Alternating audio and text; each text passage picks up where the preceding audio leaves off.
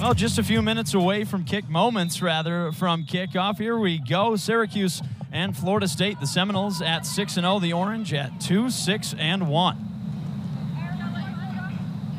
Annie, this Syracuse team has a tall task, like we've said, in staying in this game. The Orange are playing a little banged up, don't have as much depth as this Florida State team. Yes, there's only 14 or 15 players that suited up tonight due to some unexpected departures and injuries, one of them being in Zoe Van de Kloot, who's actually playing with her national team in Belgium right now until Monday. On the Florida State side, also a couple losses to national teams. Jody Brown, the forward, she's playing with Jamaica, and Maria Alagoa, the midfielder, she's with Team Portugal. And Jody Brown was one of those players that Nikki Adams was worried about. There's Jordan Dudley, tries to get a cross off into the middle. Shea Vanderbosch is right there. Well, let's say that one rolled out of bounds. This Florida State team is led by Brian Penske in his second season. Started at Maryland, then went to Tennessee, and now back in the ACC with Florida State. He's picking up right where this great program has left off. Yeah, and he told us that every time he looks out his window, he's staring at three national championship banners, and it's a tall standard to follow. That's Taylor Huff taking the corner. Junior out of Mansfield, Ohio. She followed Penske from Tennessee. Tosses it in, the header is blocked. Nice job by the Syracuse defense to keep that one out. Vanderbosch couldn't get her hands on it. Now they'll look to clear. FSU is right there. Huff's got it again. Echegini now the leading scorer, over to Dudley. Whistle on the field, Syracuse takes over. And that's an offsides there, and with Syracuse's 4 in the back line, they did a great job there in holding it high enough to make sure Florida State's not getting those through balls. The Orange have lost 4 out of the last 5. Nikki Adams leading the way for this squad in her 5th season. Took over in 2019. It's been rough for her. She's had a lot of obstacles in her path with COVID, with just getting her recruiting classes finally in. It's tough recruiting up in Central New York. And she was excited for this year's class, and last year's was her very first recruiting class that was able to show through. But she was excited. Well, Syracuse has a chance, and they'll slot this one. Liesl Auden sends it in. The Orange go up 1-0. And here's a look at that 4-4-2 going on really well so far. Liesl Auden, only 5'2", the junior out of Oregon, Wisconsin, makes her mark today against Florida State. Puts the Orange up 1-0 just 2.5 minutes in. Liesl Auden doing exactly what you're supposed to do as a forward in following that ball, making sure to add that pressure to the last defender and the keeper, and make sure that you're there when any mistakes happen. And she really stepped in and really took that shot like she needed to. Now, Annie, Syracuse was in a very similar situation to this against Miami. The Orange were the team with the own goal after a miscommunication in front of the net. This time it's the Seminoles. And Auden really forcing that play there and making that run. And when you have 2 attackers, you have Hannah Pilley and you have Auden there, one of them's got to make that run and follow up, and she just did that. Some miscommunication by Christina Roque, the goalie, and Heather Gilchrist, the defender. Left the ball in front for Liesl Auden, getting the starting nod today. Only her 2nd start of the season. She takes advantage of a great chance. Orange up 1-0, looking to clear it again. Now SU's set to face a lot of pressure from this FSU offense, Annie. They have a lot of players up front that can keep possession and just push right to the net. And with that 4-4-2, you need to make sure you're not staying so flat-footed and allowing those through balls to happen. Echegini plays it into the middle. Now Nesbeth to the outside. They'll play it back plenty of times too, Annie. This team controls possession a lot. Oftentimes has to do with the back line as well. And in using that back line, it's necessary to have a strong possession. Huff plays one forward, the chance, wide right. Almost a shot at the net for Beata Olsen, just wide to the right. Vanderbosch made a good play here in reading that through ball, not waiting to see if they're going to make an offsides call or not, but making that run up to the forward when she has that ball. FSU with its 2nd cross of the day, corner rather. There's Taylor Huff. Plays it into the middle, headed away. Now you'd have to think the Orange didn't necessarily expect to be in this situation up 1-0 early. Again, Florida State pressuring. Blocked by the Orange again. We'll play this one out. Something Syracuse is really going to need to look out for is when they clear those balls out, making sure everyone is pressing up. Whether you're leaving Florida State players off sides or not, you got to push up and make those transitions as soon as possible. FSU certainly does a great job of controlling in the midfield. As the Seminoles play it forward, that rolls out of bounds. An SU goal kick coming up. That's something Nikki Thrasher-Adams definitely emphasized this week, that the Seminoles want the ball and they want to keep it the whole time. Yeah, and because their possession is so great, they definitely like to play those sequence passes and on the ground, but they're also so good at finding those through balls and those balls from not only from the middle out to the wing, but also to the wing into the middle.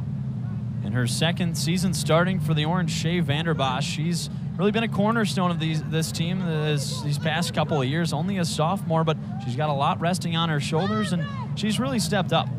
And following up a year as a freshman where you lead the ACC in a save percentage is not an easy thing to do with all that pressure and all that expectation you have on your shoulders. But she's really great at communicating with her team, and that's even one thing that Coach Brian Penske said his goalie needs to do better on, in making those loud calls and not just soft-spoken calls. He did mention Roque was definitely a leader of this team on the field, but she's a quiet person, which you don't often see from a goalie. Ball out of bounds, a throw-in coming in favor of the Seminoles. They'll play it in front. The pass, an open shot deflected by Vanderbosch. Back outside. Etchegini now controlling. Plays it to the far side.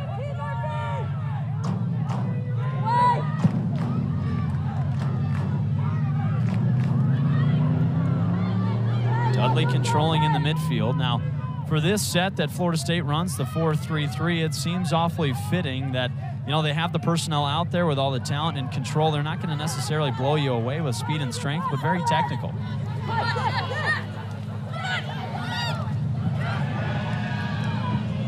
Dudley makes a move in front, plays it to EY, looking for space. A pass is deflected, and Florida State scores. The Seminoles tie it up. That's Beata Olsson, the senior out of Sweden, gets her third goal of the season. And this is a great example of Florida State making those impressive runs and looking to make those plays that Syracuse's defense would not be expecting.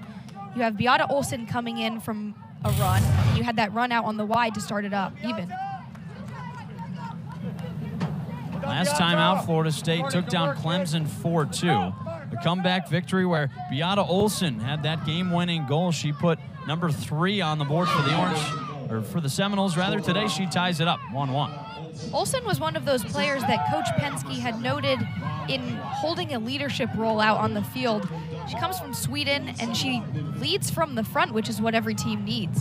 Huff plays it forward to Olsson again, now into the middle. Vanderbosch is right there.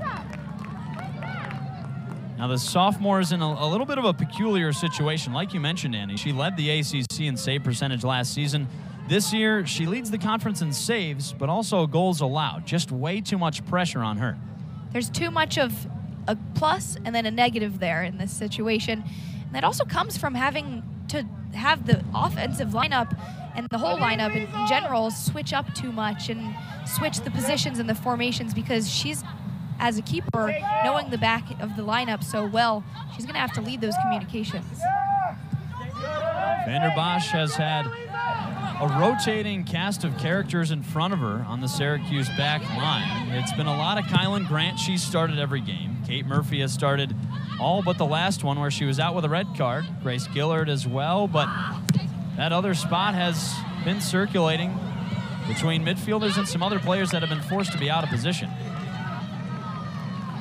This SU team dealing with a lot of injuries. Nikki Thrasher-Adams said she's only going to suit up about 14 or 15 players. That's something no college team should really ever have to do. And a huge presence that's missing on this Syracuse squad is Emma Klein. Playing in the midfield, she's a huge presence in that midfield and creating passes and defending really well. Gelly, you got to keep her negative.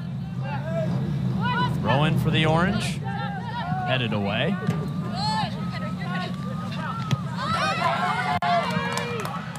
Florida State looks to push it forward. Dudley moves ahead. Full head of steam. Flurry right on her tail.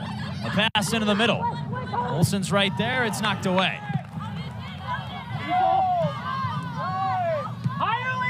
Now FSU can have those chances, but they're smart enough to pull it back and control possession. And that was just a brief look at Dudley and FSU's speed on this field in playing the ball long, but getting around the Syracuse defender and really going to goal with the speed. This FSU team has been so hard to stop this season. Only allowing 4 goals, but the offense has been great too. Scored 4 against number 8 Clemson last time out. Get across, Lisa! You got time, you got time. Roush plays it back to Lawher.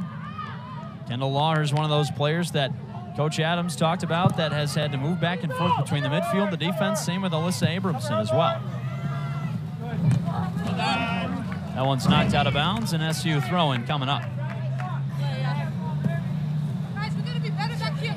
Warren Flynn tapped that one outside of the sideline. Senior out of Arlington, Virginia. The defender has national experience. She's played for the U23 U.S. Women's National Team. Like we mentioned earlier, this Seminoles team is without Jody Brown. She's playing with Jamaica right now. Maria Alagoa as well for Portugal. The Syracuse side, Zoe Van de Kloot. She's playing with Belgium at the moment. That's a big loss, Andy, for the Syracuse defense that has struggled. And when you lose players like that just in the middle of the season for a few days at a time, she's not coming back until Monday, it shifts up the chemistry in the midfield, especially in how does this player come in and make a difference, or what are you losing when one player leaves? Now, one might say that with a group that Syracuse has right now, you know that they're going to have the same players out there almost every game. Do you think that helps to build chemistry? Definitely. When you have all those players that have played together for so many games at a time and for so long, you know what foot they're going to go to, what turn they're going to make, and what they're going to do with the ball because you are just so familiar with their vision of the field. All tied up. Syracuse scored the first one of the day. Liesl Auden with her first career goal. Got the starting nod playing in the forward position. Something that Nikki Thrasher-Adams didn't necessarily expect. And to get a goal against Christina Roque is incredible. She, for 4 years, has played in net, started almost every single game since then, and in 4 years, she's only lost 2 games as a keeper. She's been incredible. She's a national champion back in 2021. Third-team All-American last year, the ACC Goalkeeper of the Year. One of those players on this Florida State squad that they've had for a few years now, and Coach Penske can certainly rely on her no matter who they're playing. He did say, though, that he does want her to have a louder voice on the field. I mean, with everything that she does so well in her keeper statistics and her keeper agility, communication is an incredible and important part of the game. The Orange head that one away. Seminoles throw-in coming up. Roque been a staple of this team, the senior out of Winter Garden, Florida. Has 3 shutouts already this season. Florida State's only allowed 4 goals. Seminoles looking to put pressure on through the midfield. Now, this is one of those teams, Andy, where a lot of the offense comes from the midfield in Etchegini and Huff.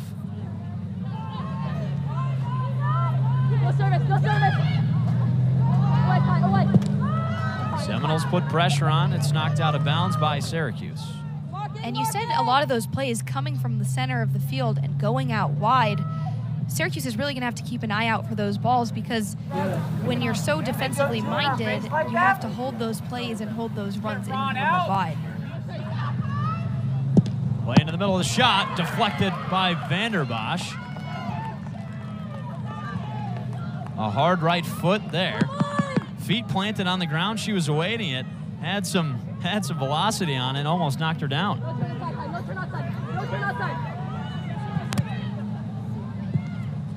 Pass into the middle. Vanderbosch is right there. Vanderbosch is being loud like she needs to. And she's also playing extremely well in reading these shots, just like this one you're about to see. But in keeping that communication with her back line and reading those plays, She's also getting a little frustrated with the back line not clearing it out and following the ball out because Florida State is right there on that second ball every time. Goal kick for Vanderbosch, the sophomore out of Lancaster, New York, right near Buffalo. There's Fleury on the header. UI on the outside. UI in her 30th straight start for the Seminoles. Senior out of Tokyo, Japan.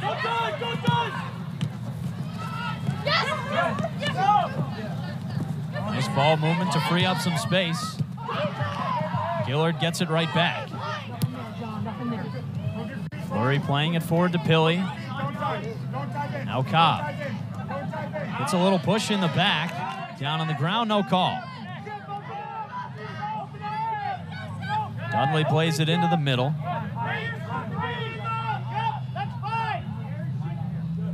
Annie, this is a Florida State team that right now tied up 1-1, but if they get a lead, they can be dangerous with how they can control possession.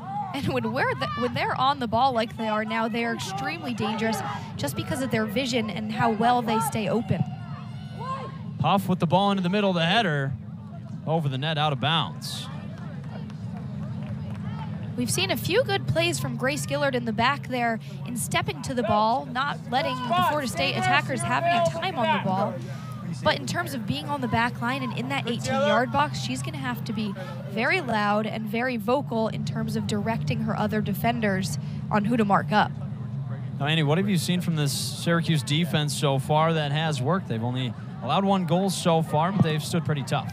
Syracuse defense is definitely staying very well in terms of their formation and shape, and also not staying very flat. I mean, you look at them right now, they're not so wide and spreading out so much, but they're not also flat, which is what a concern is when you play the 4-4-2.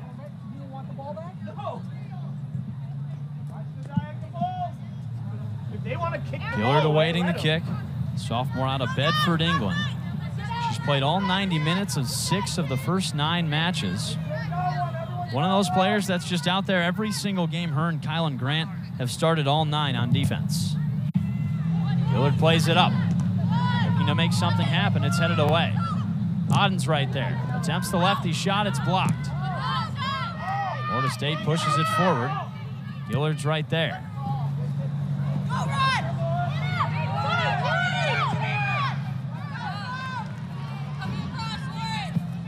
SU keeps it on the near side. Now, Annie, what does this SU offense have to do to try to get anything going against such a stout Florida State defense? You have to keep the ball for as long as you can, but not force it. With those attackers and with those midfielders really just holding onto the ball, playing it back like she just did to Lawher, and then looking for the through pass. Header off the mark. Fleury trying to fight for it back against Huff. Huff goes down to the ground. Now, Erin Fleury is somebody that just plays with her hair on fire. She seems to go after every ball on both sides of the field. She's definitely one of the most passionate players on this field, without a doubt. She goes for every ball. She's not afraid to go into that 50-50 chance.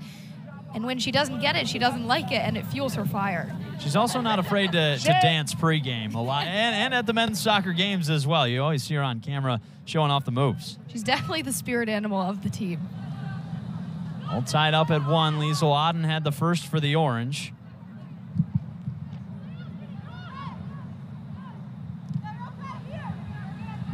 Back to Roque, the senior goalkeeper. She's only faced 36 shots this season, only 11 shots on goal in 6 games. Her back line, Annie, definitely just does her a lot of favors. And when you have a goalkeeper, too, like that, there's so much trust between the back line and the netminder that you really are just in awe of each other, and you just let each other do the work. She's playing with a lot of experience as well. Roque is a senior, but she's also got Lauren Flynn in front of her, the senior defender, like I mentioned earlier, on the U.S. Women's National Team of the U23 squad. If number 2 stays in on leg, they'll normally.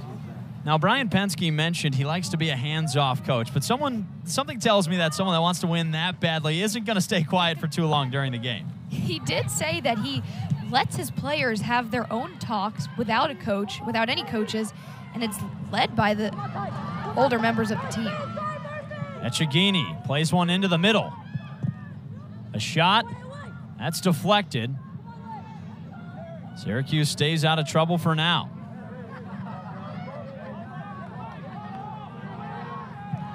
Florida State offense already has 5 shots.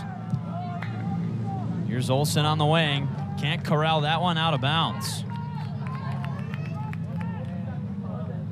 Olsen scored the 1 Florida State goal so far. Had the 3rd goal against Clemson last time out. The win over the Tigers moved the Seminoles to 6-0, undefeated so far.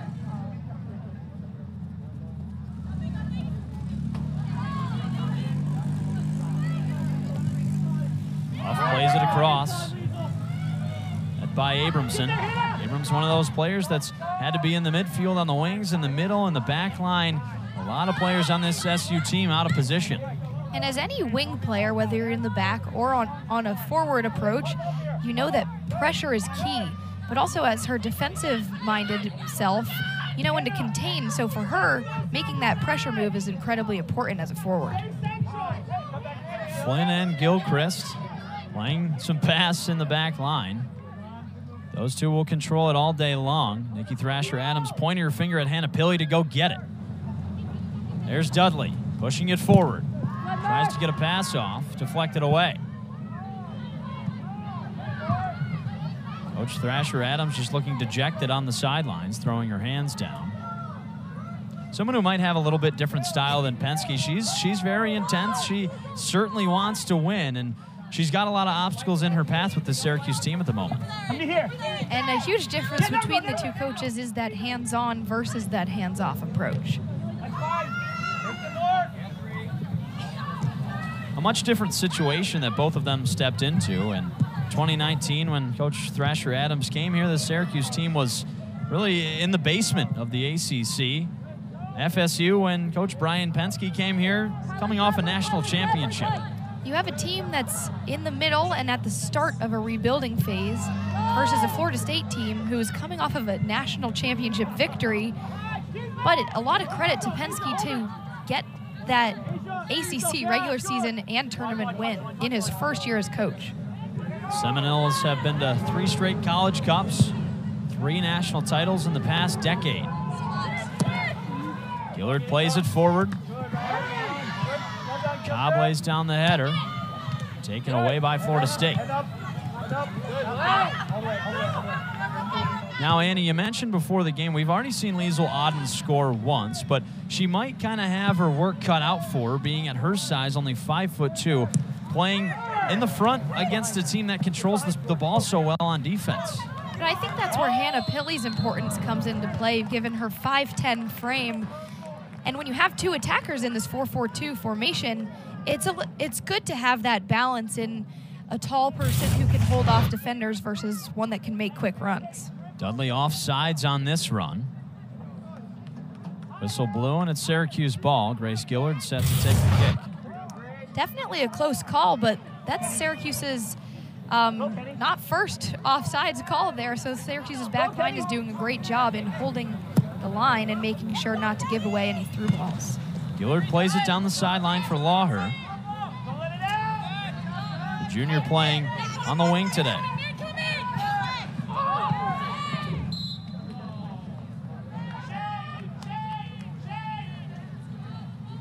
Syracuse has struggled on offense all season long.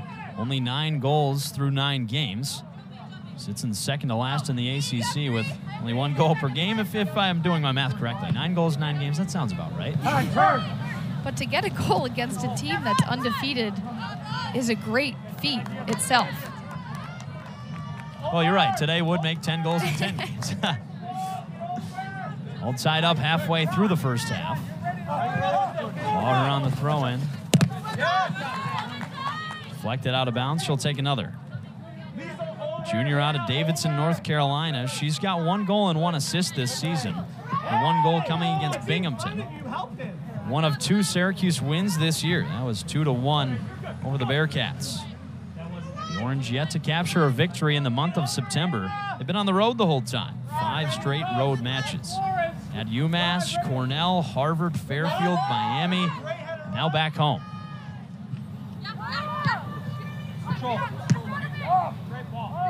Annie, one thing Nikki Thrasher-Adams talked about was just the ability to kind of get back in that routine, being back at home. And after 5 games on the road, coming back home to a number 3 ranked team is no easy thing to get back into routine. Zapay on the far side, whistled, and that's a foul.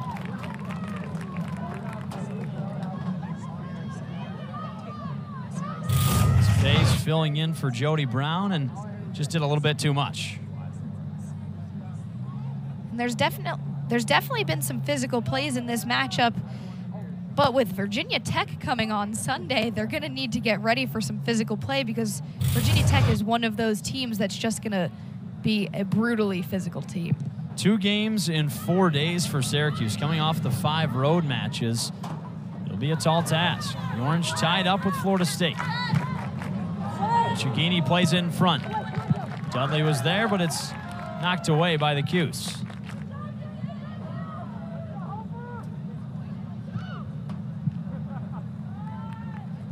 Back to Gilchrist. She heads it into the midfield.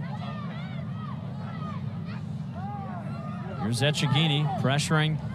Passes to Huff. Out to Dudley on the wing. Pushing forward. Cuts back, shoots, deflected by Vanderbosch. What a save. The goalkeeper lays out and keeps the Seminoles off the board. Aside from the 1 goal for Florida State so far, Shea Vanderbosch looks like herself from last year when she led the ACC in save percentage. She's making incredible saves, reading the shots and the plays very well, and she's also communicating with her team so super strongly. The ACC's leader in saves this season.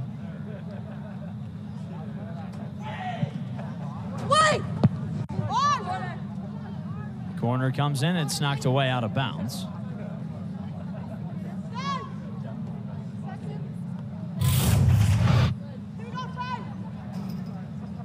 Huff with the left foot, she'll take another. Pass into the middle. Couldn't get good contact on the header, so the Seminoles stay with it. EY plays it in. On the run, Etchigini knocked away. Dudley trying to get the shot off there. Another nice play by Vanderbosch. This is an incredible play from Florida State coming all the way back from EY, making it an over-the-top ball and an incredible run from Dudley there. 6 saves for Shea Vanderbosch.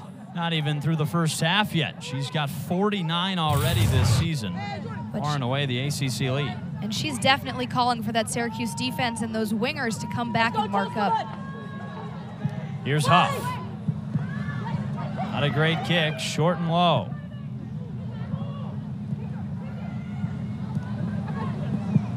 Syracuse trying to knock it away.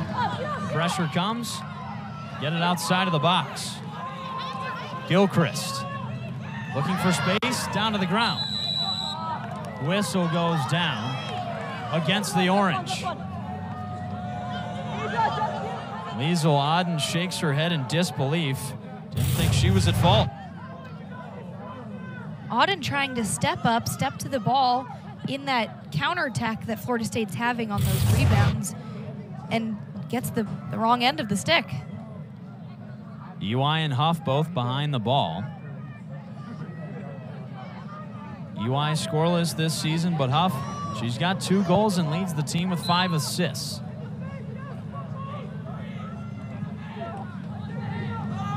It'll be Huff. Pass into the middle. Headed to the right side, it's wide. And that was a classic set-piece setup for Florida State where EY goes in for the fake, and then it's taken by another player here, sending it into the middle, trying to disturb Syracuse's defense, and didn't do so too well with Kate Murphy coming in and making sure to stay on her man. It was a close call for sure, though. Jordan Dudley tried to get the header right there. One of the best offensive players on this FSU team, and be wholesale substitutions for the Seminoles, 4 players coming in. And all with players that are notable peacemakers for this Florida State team in Oni Etchigini, Taylor Huff coming off, Jordan Dudley, and Leilani Nisbeth. Those are 4 incredible players who are leaders for this Florida State team. Brian Penske said that when All-American Jenna Neiswanger left last year after graduating, those players stepped up for leadership. Olivia Garcia, Lily Farkas, Maggie Taitano, as well as Leah Pace all come onto the field. Cross comes in, knocked away. Gilchrist plays it back to the outside. There's Pace into the middle. The header is over the top. Vanderbosch with one heck of an effort right there. Launches herself into the back of the net. EY took the corner. The header from Pace was close. In danger, and Gillard got it out of the way. Vanderbosch was right there, but you never know what can happen in a tight space like that. Reviewing the play. Got to see if it crossed the line. Official review. All tied up at 1. This Florida State offense has put so much pressure on today. 11 shots on net.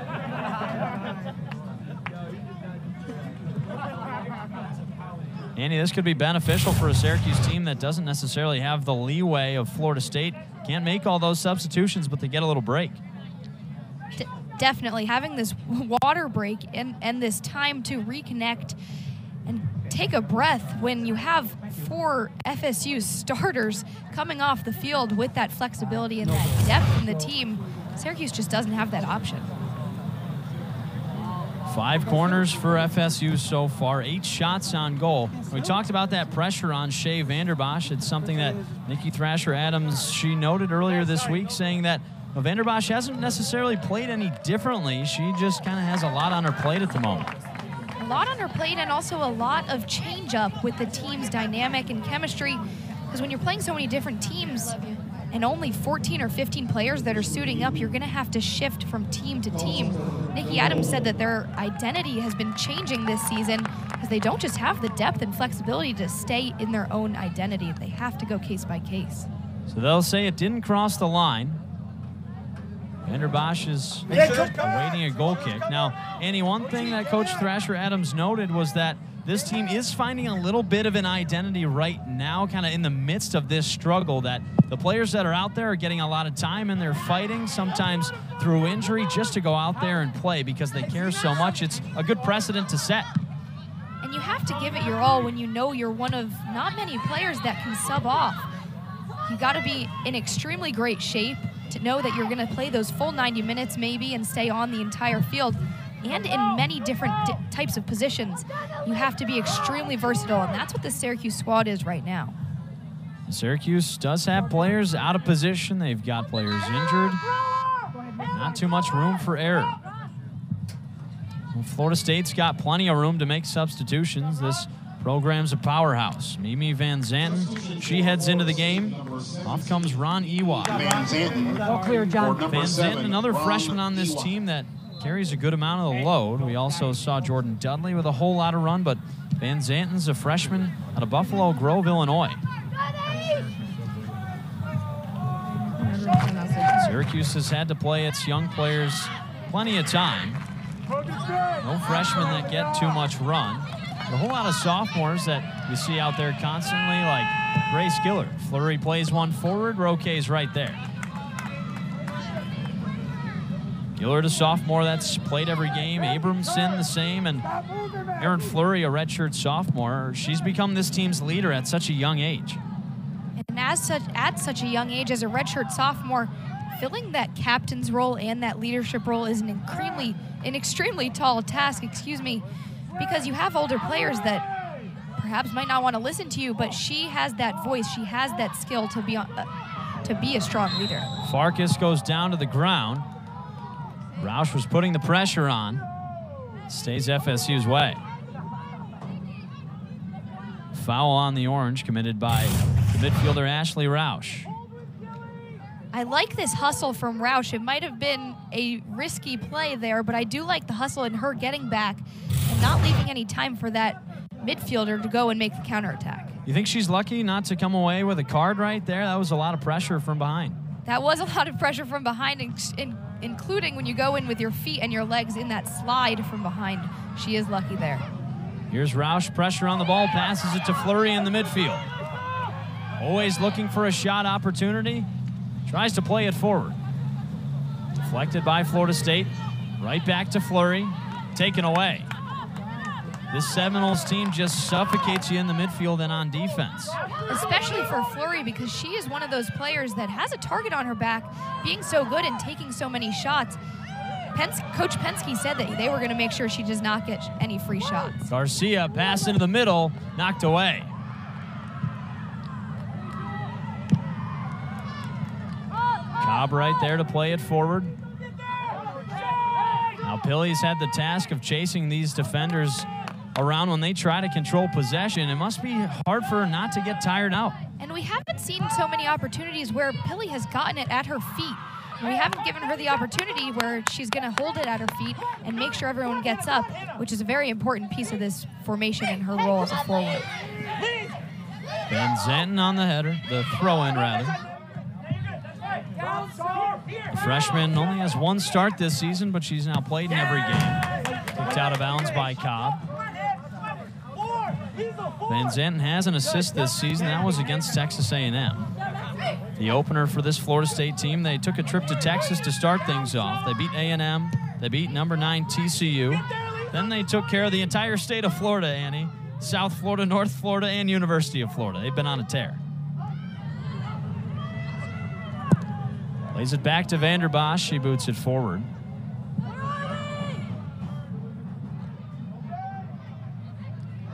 Gilchrist into the midfield. Taitano, another freshman, getting some run.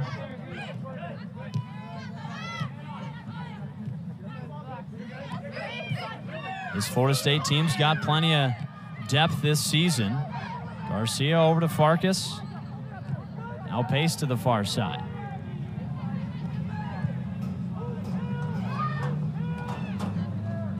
This is a prime example of Florida State making their possession and keeping this pretty play. FSU pressuring. Vanderbosch is right there.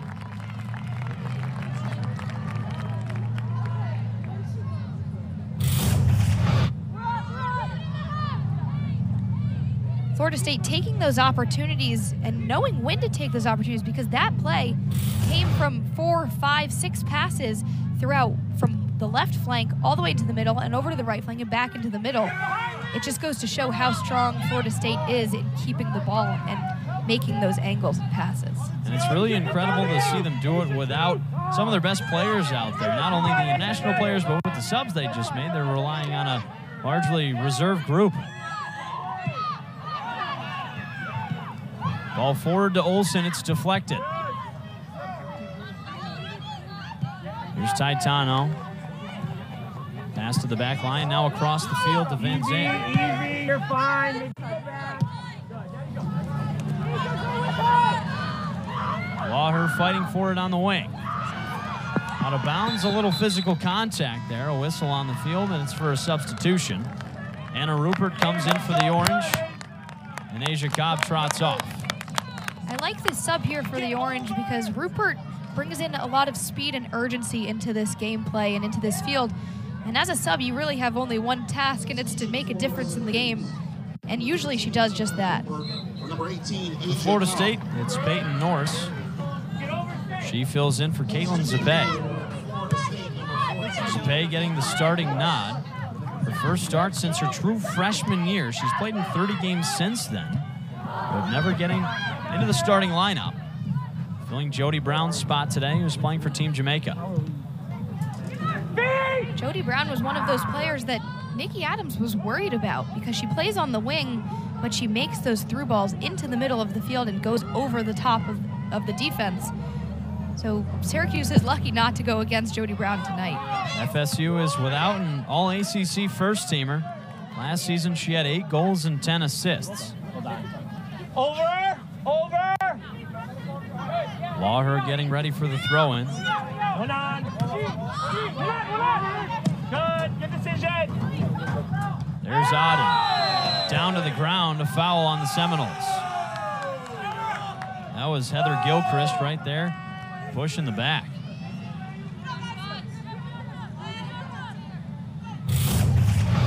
As a 5-2 forward, you're going to get a lot of those experiences and those fouls, especially from Heather Gilchrist, who's much taller than Auden. Auden a little bit overmatched today, but she didn't back down to the challenge. Scored the first goal of the day, gave Syracuse a 1-0 lead. Florida State tied it up not too much later. Lotta Olsen goal, make it 1-1. Syracuse looking to make something happen on offense. Haven't controlled much of the possession today. This FSU backline has been stout. Abramson was right there for the header. So was Grace Gillard. Do not dive in. Syracuse is doing a really good job tonight of putting a lot of fast-paced pressure on the ball and making sure to stay on that ball when you have it. But in terms of possession, that's a thing that FSU is really outplaying Syracuse in tonight. Move your feet, Leah. Move your feet. Yeah, you can win that. Fleury facing 3 defenders, can't find any space for a pass. Garcia plays it forward. That's fine. That's fine. Norse, the freshman, plays it back. Now the Seminoles switching fields. An opportunity to play it forward. There's pace. Knocked away by SU. Come on. Farkas plays it into the middle. Trying to push it forward, but can't. Make you go back. Gilchrist plays it back to Roque. Now, the senior goalkeeper, like Coach Penske mentioned, Danny, not only is she a great shot stopper, but she can play balls really well on the defensive end. And that's what goes to show when you're really an all-around soccer player, not just a goalkeeper. And that's one of those things that Nikki Adams said early in the season she wanted Shea Vanderbosch to have, that full soccer mentality instead of just goalkeeping, both in terms of touch and feeding the ball, distribution, not just stopping balls. Roque, a senior, Vanderbosch, a sophomore in her second season started. Can only imagine if she continues to develop like she has these first 2 years, she'll certainly be in a good spot.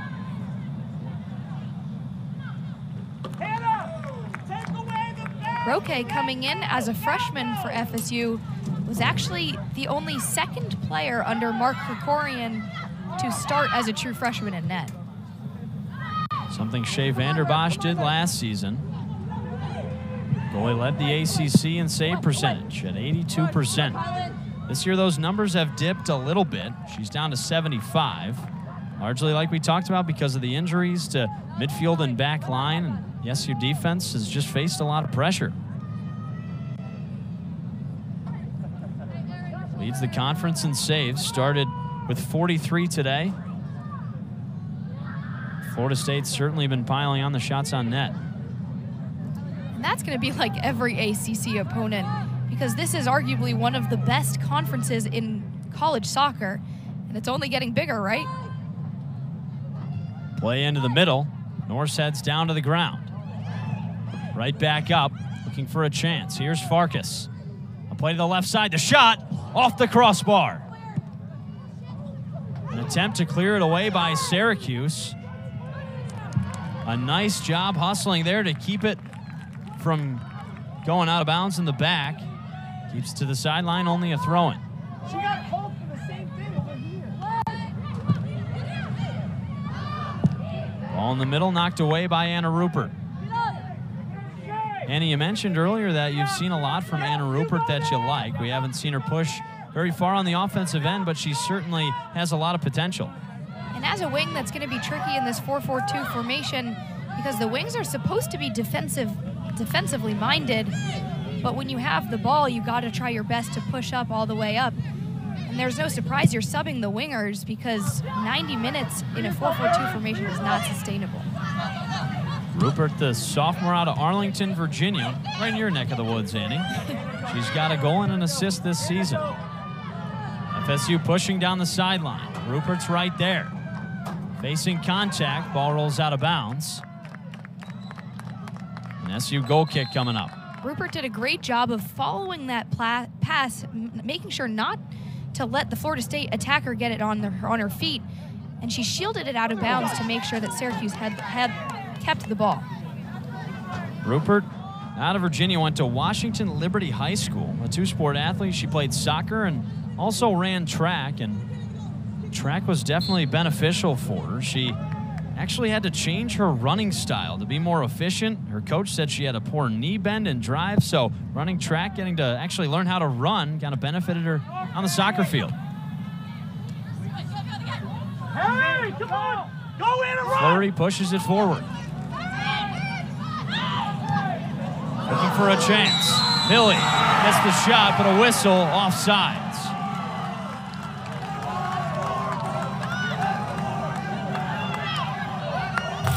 Despite the offsides, I love this play from Syracuse.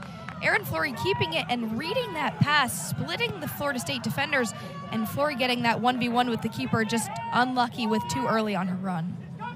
Hilly's someone that can put the pressure on the 5'10" forward. She's got 2 goals this year. Always ready to put pressure on. Florida State looking to push it right back. Yasu says no. Fleury lets it go. Now, Andy, with Erin Fleury being the leading scorer on this team and not starting as a forward, why do you think that is? I think that Syracuse really needs Fleury in the center of the midfield. With just she and Roush only in the center of the field, you do need your 2 strongest players to withhold the Florida State midfielders, especially when you're going to be outmarked with only 3 midfielders for Florida State and only 2 for Syracuse. Titano on the pass in the midfield, pace to the far side. Seminoles pushing ahead, looking to counter. They do such a nice job of keeping possession. There's Norse, knocked away by Rupert. Although a natural forward that can push the ball near the net, she's done a nice job holding it down on the defensive end. Gillard's right there to face the pressure. Lets it go out of bounds.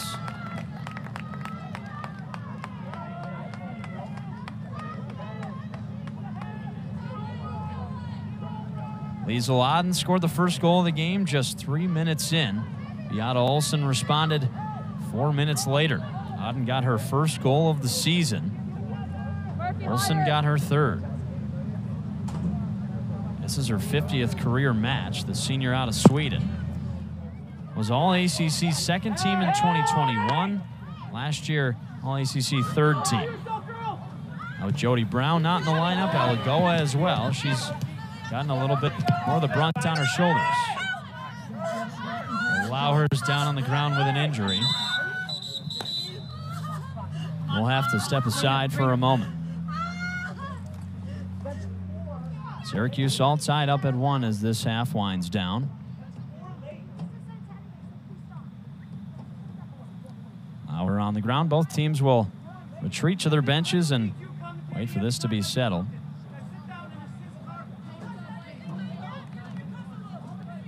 Referees going back and forth with the coaches. And Jack, this is not an injury that Syracuse needs or wants, of course, but with a thin roster and the importance of Lauer in her position and how well she's been playing starting the last 4 games for Syracuse. Lauer has had to play in the midfield on defense. She's a junior that's taken up a lot of onus to be an important player on this team. She's got a goal and an assist, but also been strong on the back line. This is a Syracuse team already facing a lot of trouble with injuries. Like we mentioned earlier, Coach Nikki Thrasher-Adams said she's only going to be able to suit up 14 or 15 players. She's had so many go down with injuries. They had some issues in the preseason, the summer, with players leaving the program. No injury can really hurt this team anymore. They're already in a bad spot. Something that Nikki Adams coined this season as just unlucky. Going from one of the best seasons Syracuse has had in a long time last year, and definitely the best under head coach Nikki Adams, to a season where you can't control a lot of these injuries. The Orange were 8-7-3 last season, 1-5-3 in ACC play, and Coach Nikki Thrasher-Adams said they did take a step forward last season, but this year just gotten unlucky, like you mentioned, Danny.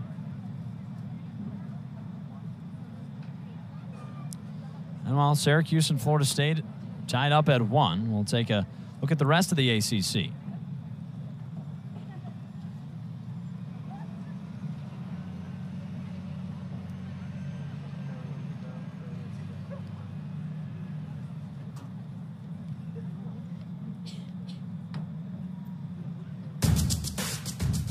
Florida State's been dominant. They came back to beat Clemson, trailing 2-0. They put up 4 straight to win 4-2. Duke took down Boston College 2-0. 11 straight ACC opening play wins. Duke has been a juggernaut in conference play. Miami, one of those teams like Syracuse that has struggled in the ACC, a missed opportunity for SU. And Miami was the only ACC opponent last year that Syracuse took down in the similar score, 2-1.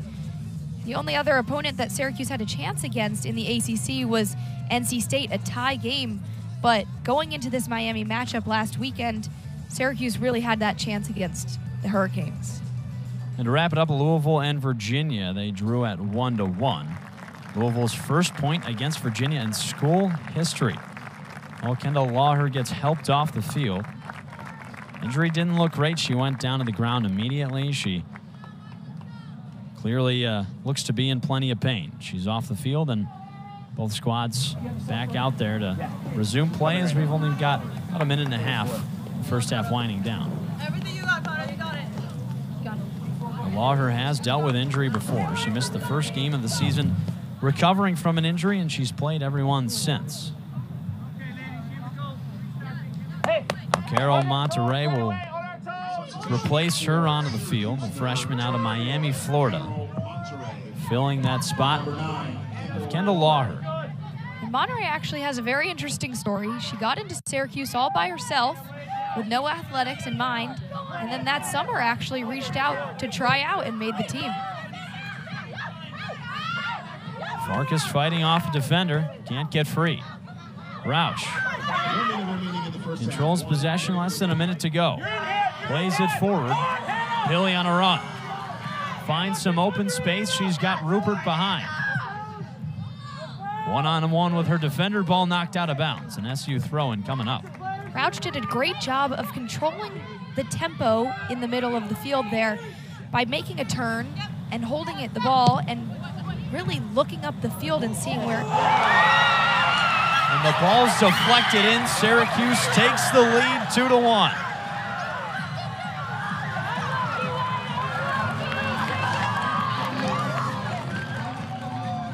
After taking a 1-0 lead to open it up, Florida State tied it, and now Syracuse makes it 2-1.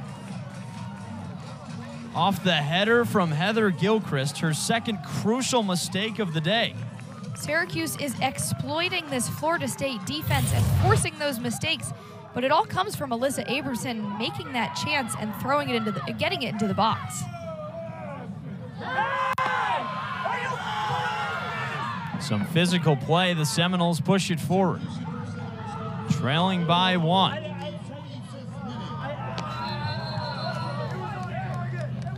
I don't understand. 10, 9, I just don't. 8, 7, 6. Florida State with one last opportunity. Ball played into the middle. Gillard's right there. Now, many sure didn't expect it. As we head into the locker room, Syracuse leads 2-1 of time. Alongside Annie Claff, I'm Jack Gordon. Annie, what's made this Syracuse team kind of put the pressure on so far?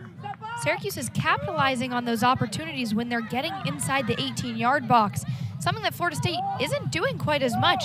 Florida State has that opportunity and their skill to maintain possession, but they're not capitalizing as much inside the 18 as they usually are. Now, Florida State made 2 crucial mistakes. A miscommunication between Heather Gilchrist and the goalie, Christina Roque, led to Liesl Odden's goal number 1 just 3 minutes into the game. The second goal was an own goal off the head of Heather Gilchrist again. That's given Syracuse a 2-1 lead. Now, Andy, if the Orange want to keep the pressure on as we go through this second half, what do they have to do? They definitely have to hold the ball a bit more and not force it up. Well done! just like that. But hold the ball a little bit more and make sure you're holding possession when you can, not just force it on up the field. Now, one of the goals for this Syracuse team leaving the weekend was to remain injury-free. That just didn't happen today. Kendall Lawher went down with an injury. She's got ice on the knee and crutches with her as well. Kendall Lawher is a crucial player to this team in terms of remaining calm and composed, but also going in for those 50-50 balls and those high-pressure moments. And that's just something Syracuse cannot afford to give up right now, is more injuries. A very intelligent player on the back line or the midfield, always seems to make the right decision. Carol Monterey came in for Lawher as the first half came down, and another opportunity for a young player. She's a freshman out of Miami, Florida, getting a lot of playing time. That's one thing Coach Thrasher Adams mentioned would be a positive through this tough season, is that a lot of players have gotten opportunities. Especially young players, because you look at how many young players on this squad, like Shea Vanderbosch and Erin Fleury, have gotten that playing time and are now in leadership roles. There's Huff, a pass into the middle. Dudley pulls it back. Back to Huff. The pass knocked away. That's an interesting play to look at, because Dudley, instead of taking that shot and forcing it, because she knew that the Syracuse defender was going to block it anyways, she kept going across the 18-yard box and finding that open player. Ultimately did not work out, but that's the right idea for when you're up there. Now, Annie, did you find it interesting when they just pulled 4 of their best offensive players, so only about halfway through that first half? Yes, but when you know how strong this Florida State team is in terms of depth, it does not surprise me, because you have all these players that are going to make a difference and make an impact when they hop on that field. And it's not just going to be the Oni Echeginis of this team that can do that. Echeginis had plenty of shots today, hasn't capitalized. The lone goal for the Seminoles has come from Beata Olsen, the senior out of Sweden. Huff takes the header. Ball goes right back to her. Goes down the sideline.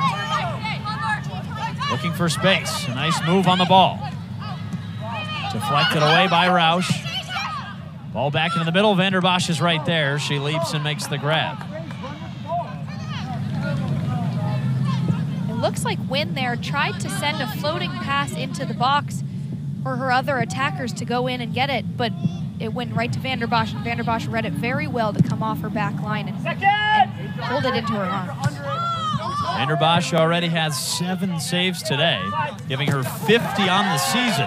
Some tough physical play, no call, but a late whistle. Maggie Taitano carrying it. Gets called after the physical contact, shoving Aisha Cobb down to the ground.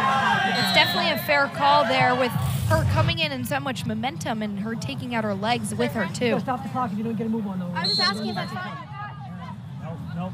Fleury leaves the ball for Kate Murphy, junior defender who's back in action. She missed the UMiami game after a red card against Fairfield.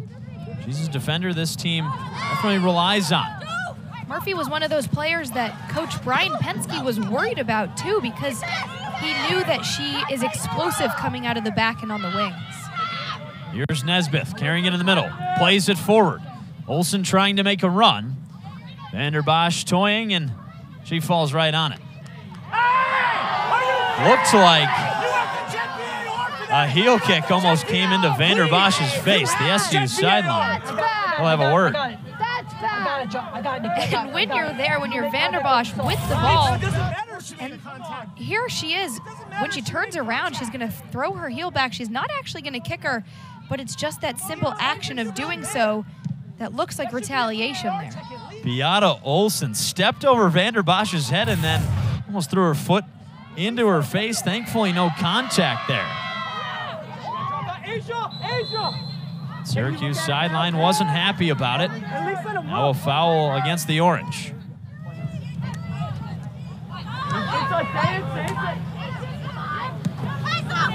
Go, go, go.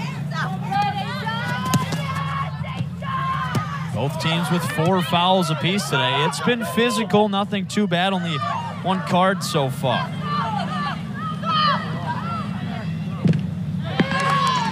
Here's a good example there of Syracuse defense coming in and running in pairs of 2s. There was Fleury and Kate Murphy going in, following Echegini with the ball. Here's Kate Murphy coming in for backup just in case. Fleury ultimately doing it on her own, but this is one of the things that Nikki Adams said they had worked on in practice is defending in twos.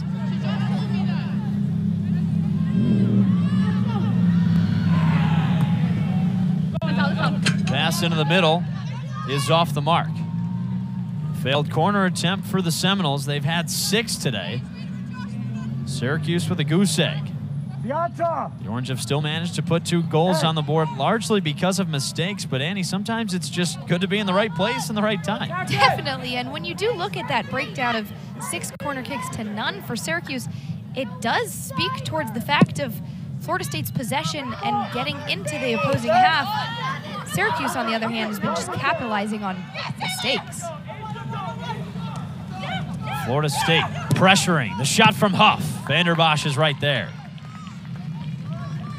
Vanderbosch is doing an incredible job in reading where the shots are going to go. She's on her back line and ready for this shot, and she's just there when it's going to come to her. And crashing down on it, too, to make sure she's zoning it out and making sure it stays in her arms. FSU trailing 2-1. The Seminoles have been a dominant second-half team all season long. They've been unstoppable in the final 45 minutes. So far this season, they've outscored opponents 13-1 in the second half compared to just a 6-5 advantage in the first half. Florida State controlling possession in the midfield, a pass to the far side. Now under Brian Penske, the Seminoles have outscored opponents 54-11 in the second half. This is Coach Penske's second season at FSU. Deflected by Fleury. Seminoles keep it. Huff plays it off, gets it right back. She's got space. Over to Olsen. The cross off the mark. There's Nesbeth. A shot deflected. Fleury's there. Roush boots it forward. Time, connect, Maggie, time!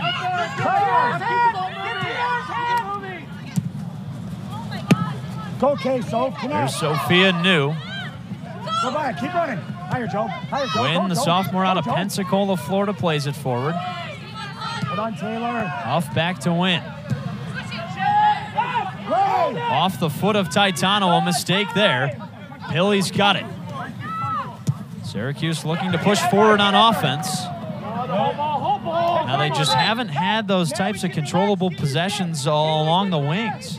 Something Syracuse needs to worry about a little bit coming off the second half is not just playing a game of kick and run or a game of kickball, because when you have such a fast team to go up against, it's almost second nature to go and just kick it ahead and try and run after it. But you can't do that against such a good possessive team like Florida State. You have to match that energy. Annie, something tells me that you were probably one of the first picks in kickball every time that was played in gym class. I mean, when we played intramural kickball freshman year, yes, it wasn't like that. No, it was not. Florida State trailing 2-1. Lost in the championship, though. That was unfortunate. One wiffle ball, though. Go by her. Go by her. Echegini pressuring. Scoreless today. The pass into the middle as she goes down to the ground. There's Pilly. Trying to get SU some time. A great job of stalling, playing her defender. Pilly did exactly what you want there when you're one of 2 forwards up there, is holding the ball, keeping your back to the goal, and just waiting for other players to come and move up and help you out. Here comes Olsen. Keep going. The pass is off the mark. Tried to get across there.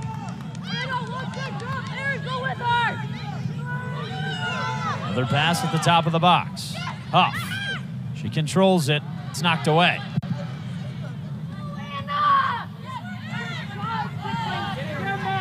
There's an example there of Syracuse just trying to play it forward as soon as they can and get it out of the box. Dudley, a shot over the net. Wow, what a leg. She had plenty of power on that. Almost slotted it. Substitution for Florida State, number 30, Leah Pace. For number 4. I mean, when you're a defender there, going up against a forward that's just so quick with her footwork and making those fakes to try and go ahead, there's not much you can do but interject, but then you get caught off guard. Now, how hard is it defending someone like Jordan Dudley, who stands at 5'11"? She's the tallest player on the field and has plenty, as Shea Vanderbosch is down on the ground with an injury. Dudley, she's got so many technical skills as well as her height. It's got to be tough to defend. She's really the full package, because when you're such a tall player, it usually doesn't come with so much speed and urgency, but because of it, she has all that. Vanderbosch down on the ground after diving for that one. She's got 8 saves today to tie a season high. Been remarkable for Syracuse today. 1 short of her career high. Been a staple of this Syracuse team for 2 seasons now. The Orange have already lost Kendall Lawher today. She's on the sidelines on crutches at the moment, and it would just be devastating to lose the starting goalie. Especially in Vanderbosch, because the way she leads her team from the back of the line is so crucial. But she made an incredible dive, just landing that hard and on her arms too. Yeah, she dove for that ball. Her left knee hit the ground first and then her arms as the rest of her body fell towards the ground. I mean, when you're a goalie, you take so much of a beating, not just the shots coming at you, but when you're diving across the net, certainly can't feel good. That's Sam Haley warming up on the sidelines. Freshman goalie out of Central Square. She's from Syracuse. Plenty of visits to SU Soccer Stadium before she put on the orange and blue. She's never actually played in a game, as Vanderbosch has started and finished all 9. Sophomore talking to the trainer in front of the net, sorting things out. Looks like she'll stay out there. How incredible is that? Just a sophomore, a leader of this team, and facing injury. She certainly doesn't feel good right now, but she's got no other choice in her head. It just goes to show how much of a resilient player she is and a resilient leader. She knows this team does not have that much depth in terms of numbers, and she's just going to take that sacrifice and go, whether she feels 100% or not. Career day for Vanderbosch already. 8 saves to tie a season high. 1 short of her career high. Sticking in this game and battling injury at the same time. Here's Echegini pressuring forward. Mitty's scoreless today, has 2 shots, 1 on goal. The cross deflected. We're coming, Taylor. Just move your feet. Move your feet. There's Cobb. Ball goes out of bounds in favor of the Orange. Lock it in. Echegini not being allowed to do so much today. She definitely had a target on her back once you know that she's been on a World Cup team just this summer. She came back from the World Cup and in London and was visiting family just 3 days before FSU's first game. Like you said, Echegini's on that Nigerian World Cup squad. SSU takes it back. Trying to play it forward. There's Nesbeth. Pass in. Echegini looking to get across. It's deflected out of bounds. That gets the sophomore goalkeeper fired up.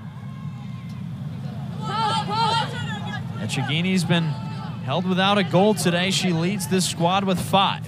Came into this game leading the team with 11 shots as well. Fleury taking a huge captain's role here in not playing a forward position, but in a midfield, making sure to stay on your man. Hoff on the cross. Right in front of the net, it's knocked in. Florida State ties it up. A blunder for the Syracuse defense has allowed the Seminoles to put goal number 2 on the board.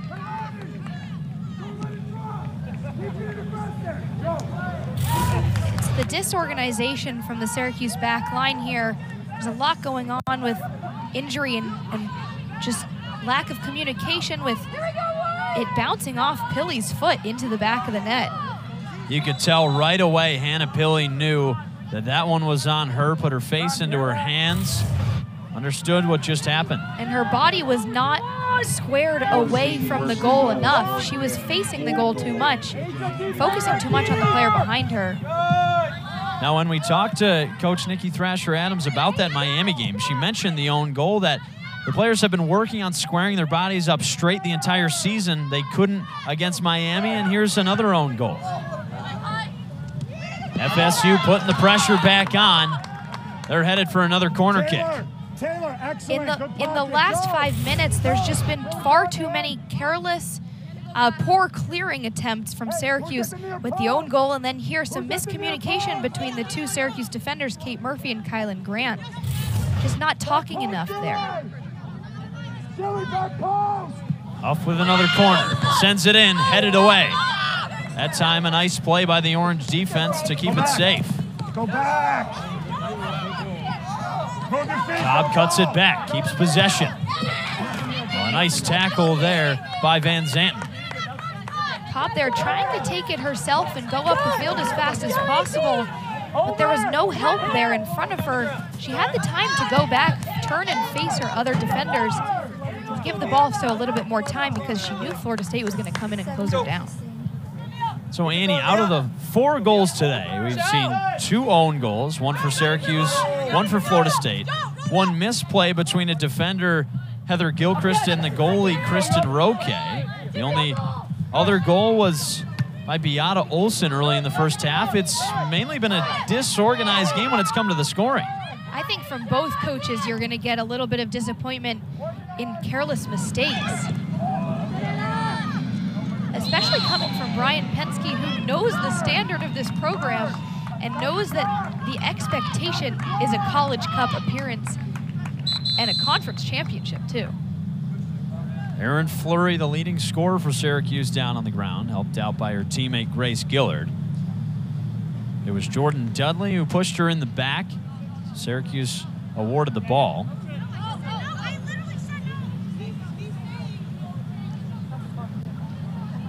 Appears to be just some cramps and tight muscles because she waved off no to the trainer to come on the field. Fleury is another one of those resilient players that if she's not feeling 100%, she's not going to take the answer to come out because she has that ability to play the full 90 minutes that the team needs her to. Certainly doesn't want to come off. She definitely won't. As Coach Thrasher Adams noted this weekend, there's players struggling with injuries on this team that are playing, and we've already seen a couple. Fleury and goalie Shea Vanderbosch staying in the game after getting a little rattled. Especially with Fleury in the middle, playing a full 90 minutes, you are bound to cramp up, especially against a fast team like Florida State. FSU is certainly fast in that midfield with Chigini, Huff, a couple of players that have made an impact all season long. We haven't seen a ton of Chigini pressuring today. As Fleury's down on the ground once again. On the Syracuse defensive side, she's staying down on the ground as the trainer heads out to talk to her. Syracuse has already lost Kendall Lawher. Now 15 minutes into the second half. Fleury is down on the ground again for the second time in just a minute.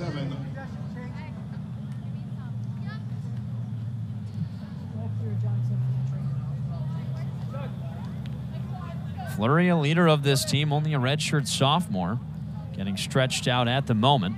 Florida State makes 4 substitutions once again. Now, Fleury has battled with injury before. She missed all of 2021 with an off-season knee surgery. That's why she's a redshirt. She's played the first 2 seasons, but she's battling with, looks like maybe some cramps, something in the hamstring possibly. Number 7, Ron Ely. For number 16, Sophia Wynn. First time was getting pushed to the ground by Dudley. Now that time by Nesbeth. First time she tried to pop up as quick as she could. Took her some time. She was limping afterwards. Now this one has certainly taken a lot longer, especially with Nikki Thrasher Adams out there. It definitely means a little bit more. She's having trouble straightening her leg. Now, Annie, if Erin Fleury can't come back into this game, how would you expect the Syracuse offense to adjust? Because she's typically the one that everything runs from. Fleury's definitely the type of player to go all in making sure her man is marked. And whoever comes in for her is going to need to make sure that the players in the Florida State midfield, especially when you're outnumbered 3-2, that you're marking up and making sure you're cutting off those passing angles as well. Well, that fill-in is Mackenzie Dupre, the sophomore midfielder out of Pittsburgh, Pennsylvania. She transferred from Towson. She's played all 10 games this season without a start. Now she's filling in for Erin Fleury. Here's Gilchrist. She has the own goal that allowed Syracuse to put the second goal on the board. Also made a mistake early in the first half, allowing Liesl Auden to score. Garcia passes it to the far side. FSU, nice passing in the middle. Ball from Farkas, knocked away. Auden pushes it forward. Gilchrist is right there. Now Nesbeth goes by Roush, takes a shot. Vanderbosch knocks it away. Florida State corner kick coming up. Syracuse is just allowing too much time in the midfield for players like Nesbeth to take that shot. When you're getting so close to the top of the 18-yard box, any shot is free reign. And Syracuse just needs to be able to close down on those. Well, that was save number 9 for Shea Vanderbosch, tying her career high. Corner coming in from EY. The header over the top. Still in bounds, now it trickles out. Ashley Rouch making a strong play there in shielding the ball so as not to let Florida State get a foot on it and get another corner kick either. Looks like they didn't credit Vanderbosch with that save. Still at 8. Now they'll give her the 9th. Still ties her career high. The sophomore goalkeeper has been so big for this SU team. 30 seconds to take a goal kick. I don't get it. Drop off, Mackenzie! Well, then what is he doing? Seminoles pressuring. There's Vanderbosch.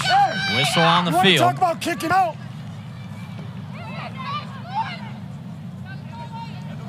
Possession given to the Orange here.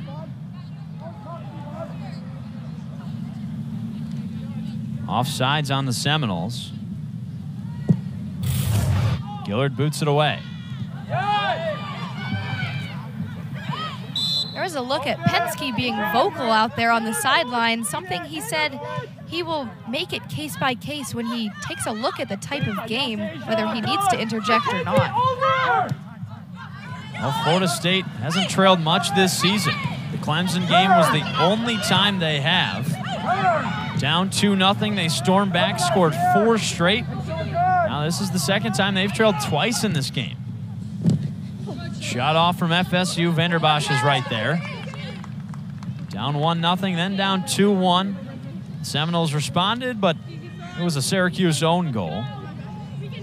A rare look today for Vanderbosch where she closes down on the ball, but it trickles out of her control and goes out for a goal kick. She's been really good today about holding on to the ball when it comes to her. Here's Ron EY, the senior out of Tokyo, Japan, taking the corner. Cross is outside of the net, out of bounds. That one was deflected away. Syracuse goal kick coming up. Find one! Mackenzie! Come on! Tied to Ashley! Coach Thrasher Adams in her 5th season at Syracuse. 4th head coach in program history. We talked to her earlier this week. She definitely mentioned this team has been unlucky this year. They've been bitten by the injury bug, and it's happened twice today. Kendall Lawher went down with a knee injury in the first half. Erin Fleury came out in this second half, still on the sidelines. Now Fleury is up and walking around. Other way! Time, Ron. Wide Seminoles, some nice ball movement. Here's EY. Pass to Garcia, she loses it. We're done, Blake. Fight for possession in the corner, right back to FSU. Garcia plays in the middle, a nice touch pass. The shot deflected away by Vanderbosch, what a play. The sophomore goalkeeper, 10 saves on the day, she's been tremendous. A career high for Vanderbosch. Annie, you could really say she's single-handedly keeping Syracuse in this game. Definitely, and when you are saving such a crucial play like that too, where Florida State quite literally split up the Syracuse defense in making that run and play, a perfect shot opportunity that she just saved. The ball to Garcia, right outside the 18, the righty shot. Another save from Vanderbosch. Battling injury, battling obstacles on the back line, Vanderbosch has been there. An incredible save there when Syracuse's defense is getting split up. And another chance here where the Florida State winger is wide open to take that shot. She got unlucky there, slipping, and lucky for Syracuse. Cross comes in, the header is knocked away. A great chance for FSU, another header, that time from Mudd. Syracuse looking to keep it away. The Orange kick it out of bounds. Syracuse trying their best to get it out of the box here. FSU capitalizing on those rebounds, and Syracuse trying to get it out as fast as possible. Another opportunity there where Shea Vanderbosch just couldn't corral it. A couple of times she's had the ball in her hands and dropped in front of the net. Nonetheless, she's been incredible today.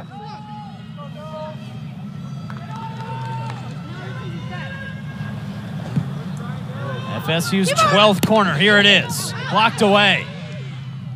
A header past the 18. Staying out of trouble, this ball's over the net. An SU goal kick coming up as Aaron Fleury, SU's leading scorer, checks back into the game. Keep in mind that the corner kick ratio here is 12-0. Syracuse has not had any goal kick or corner kick opportunities, excuse me, and Vanderbosch's skill here on the back line is just incredible in saving those 12 opportunities. Fleury, the redshirt sophomore, checks out. And Dupre, the sophomore, is out. The Orange get their leading goal scorer back in this one. Fleury's got 3 goals and 2 assists on the season. She scored in the last matchup against Miami. That was a PK late in the game. Whistle's on the field. Ball is out of bounds, and we'll have to throw it in. Fleury was 1 for 9 shooting in that game. She certainly isn't afraid to take shots. And that is something that Brian Penske noted as well in making sure that Fleury is one of those players FSU is going to have to lock down and not let her get any free shots. Here come the Seminoles. A tough tackle. Whole lot of contact. It was Dudley full steam ahead. That's a card. Counterattack card. This is an interesting foul because you can tell she's going in intentionally for the ball and not to take her out. But the collision was just too much for it to not be a foul. Yellow card given out on Kylan Grant. A blocker charge call right there. Dudley had a full steam ahead, went right into Kylan Grant, who didn't move a muscle. She absorbed the contact, and here comes the free kick.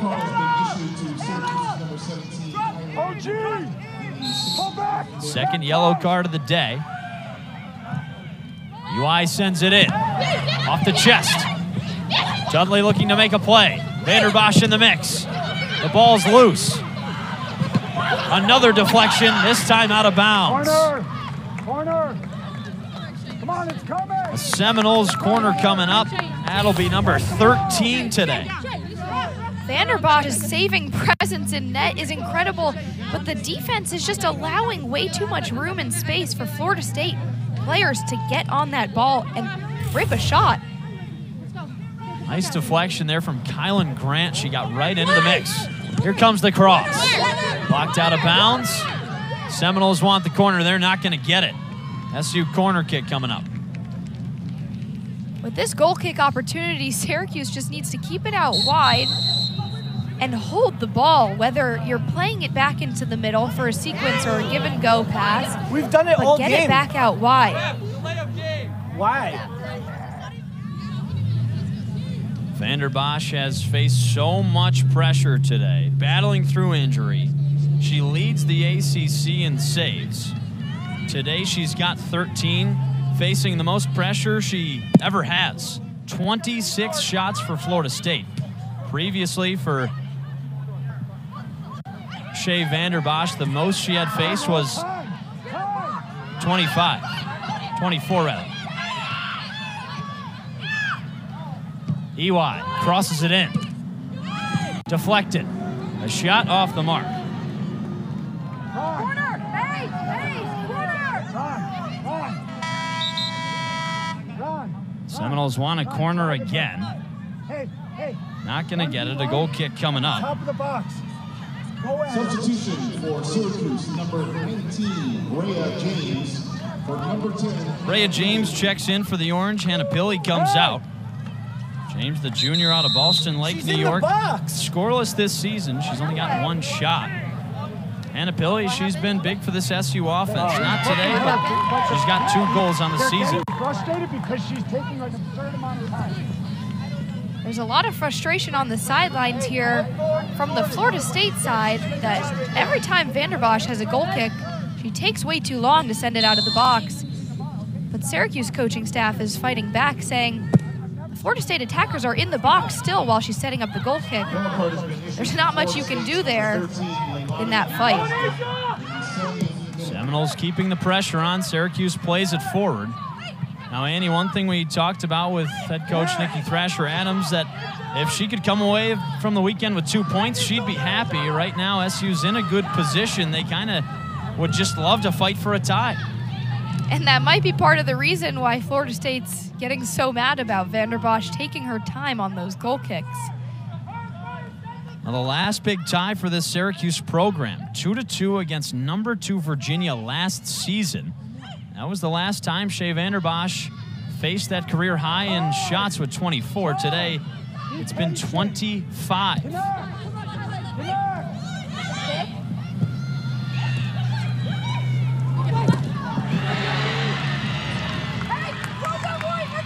That was a huge play from Grace Gillard there in slide tackling there to get it out of the box, because when you have players in Florida State with that presence in the box. That ball's knocked in, and Florida State takes the lead. Olivia Garcia tried to capitalize, but it'll be an offsides. Score stays tied up at 2-2. Garcia was offsides. And like I was just saying before the almost goal, that once Florida State has that ball in the 18-yard box, they're extremely dangerous because of their passing sequences as well as their speed of play to get a shot on.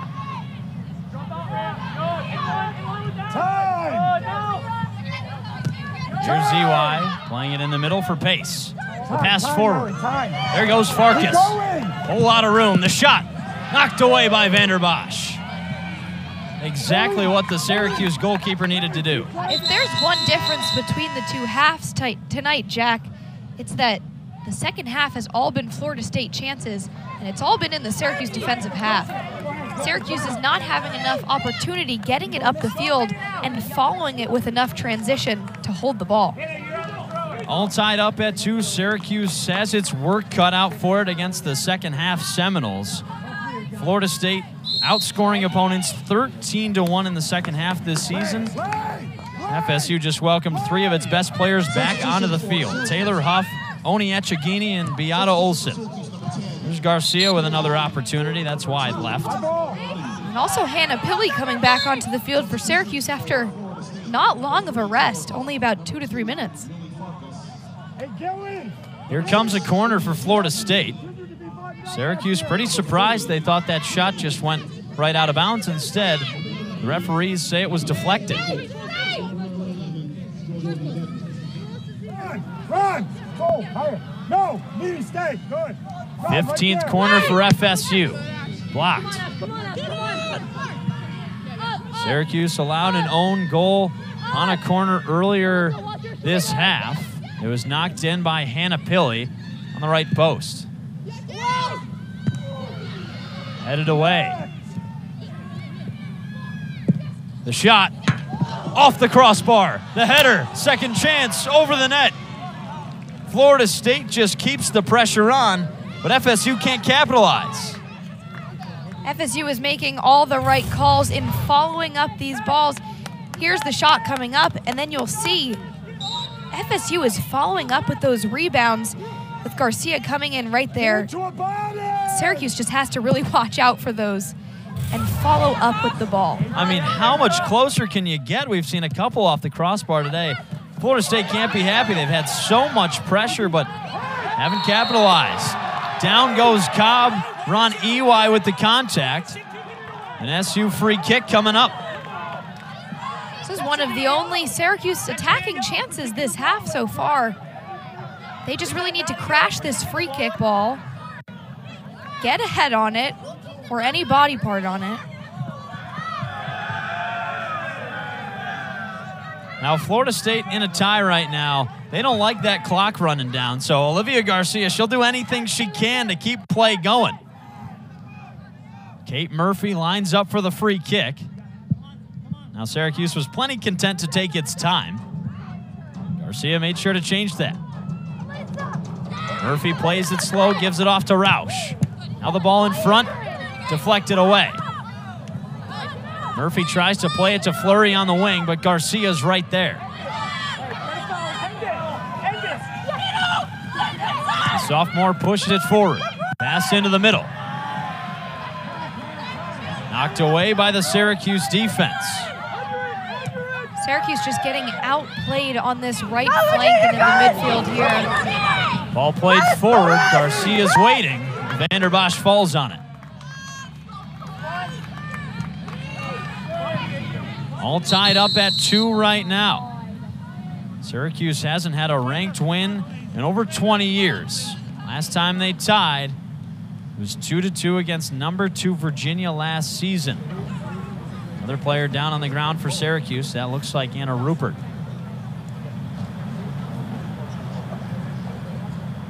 Now, Annie, with this team just having so few players right now, there's so much expected of the ones on the field. Do you think all those minutes can add up and lead to cramps, things like that?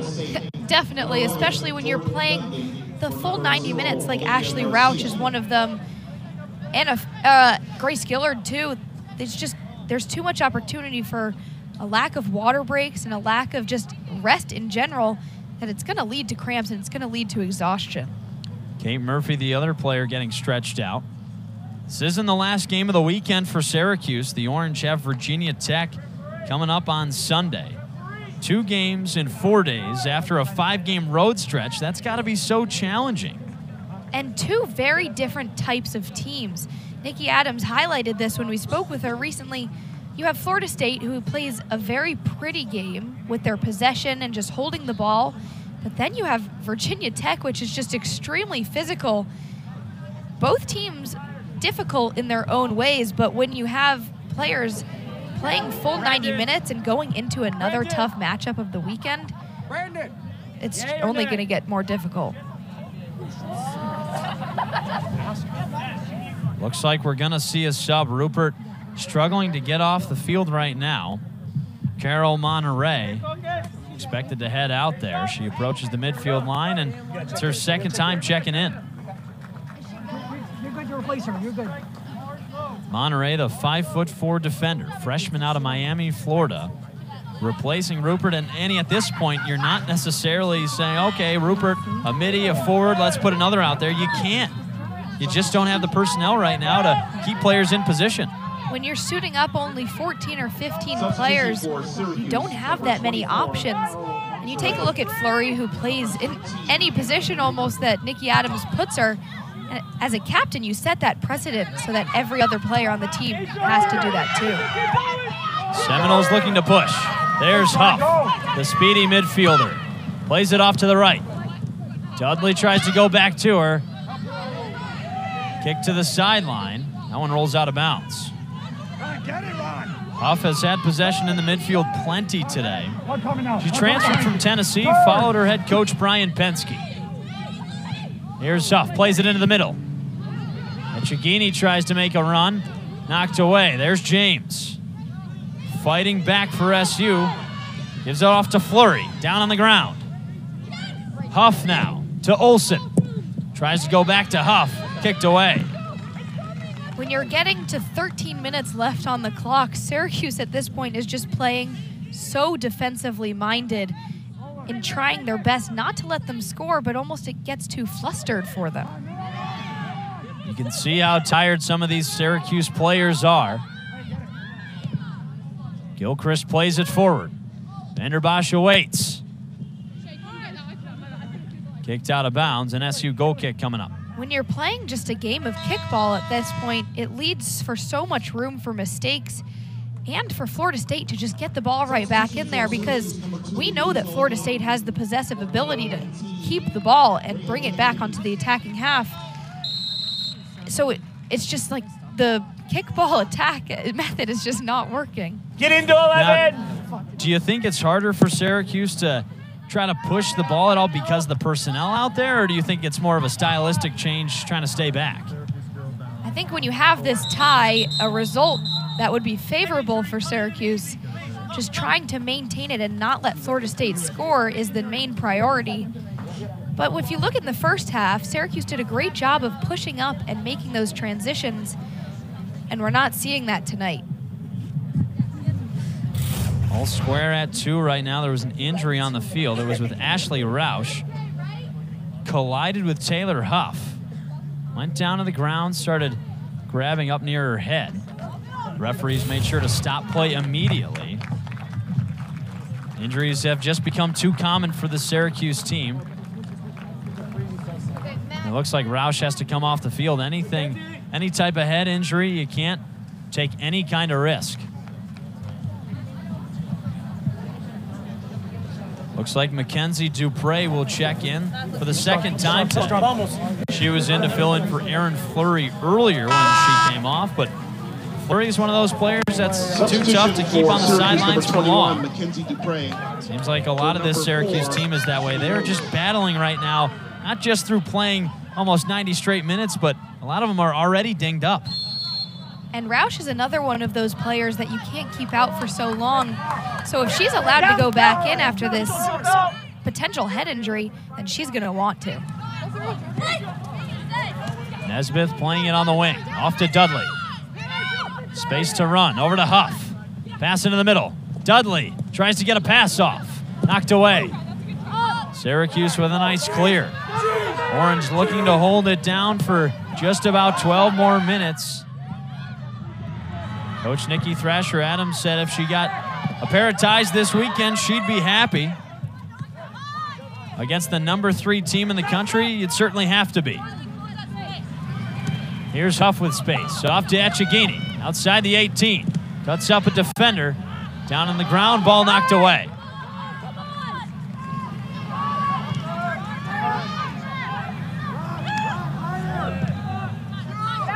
Back to Huff in the middle. Member of the U23 U.S. Women's National Team. Ton of national experience. Huff waiting for an option. Off to Dudley on the wing. Looking to pressure forward.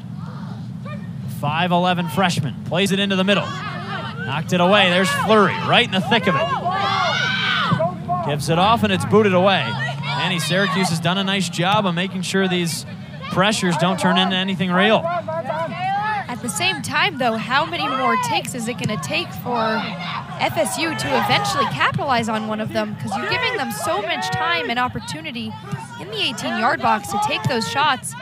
How much longer can you sustain blocking them? 29 shots for FSU, 16 shots on goal. Here's Echegini. Pass into the middle. Looking for Olsen. Echegini trying to get it back. It's knocked away again. Pilley's got it at the midfield. 3 defenders in front. Knocked to the ground. No whistle. They'll play on. That was a tough feat for Hannah Pilley to go on and receive that ball, being a 1v4 situation.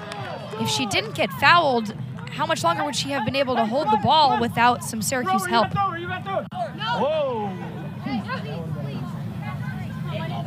Just over 10 minutes to go. Florida State's kept the pressure on. SU defense has held up okay.